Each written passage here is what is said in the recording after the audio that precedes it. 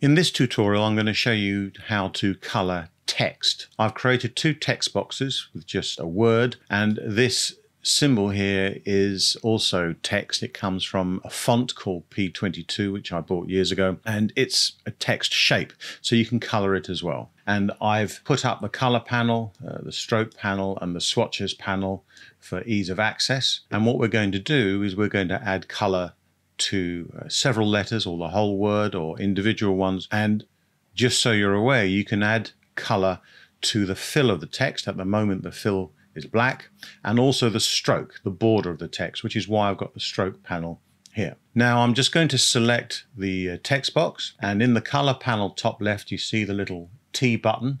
If I click on that, that will swap me to the text mode, as it were, to change the color of the text. And it now switches to black, and I will now change this to RGB. I can do this in the top left hand corner of the swatches panel. You can see that there as well. And I can do this at the bottom of the toolbar on the left hand side, so wherever you want to do it. At the moment, the fill color is black, and if I click on the stroke color, it's a diagonal red line, which means transparent, none. I'll choose black, I'll choose a color, there we go. Or I can choose a color from my swatches, whatever I want to do. Very straightforward. If I double click in the text box, I can highlight a letter, and this will automatically select the little T button to change the text color. And I can now swap to RGB again, choose a different color, and you can see now I can make individual letters different. And if I want to change the stroke, I'll highlight this, then I'll just switch to the stroke text panel, little button, choose a different color, and you can see it's come up, but it's a bit thin. So I'll increase the weight, there you go, and bingo.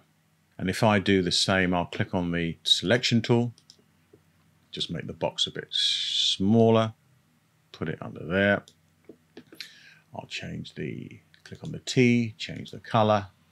This is the border, the stroke, there we go. And I'll now swap to the RGB, and bingo. But it's not just straightforward colors or flat colors that you can add. I'm going to the window menu now, and if I go to color and gradient, you can also apply gradient.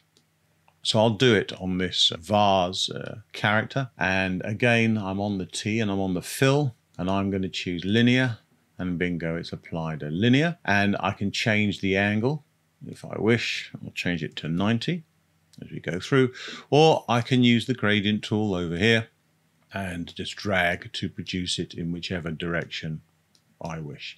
And if I want a different color, of course, all I have to do is I click on the color stops here, and I will choose a different color,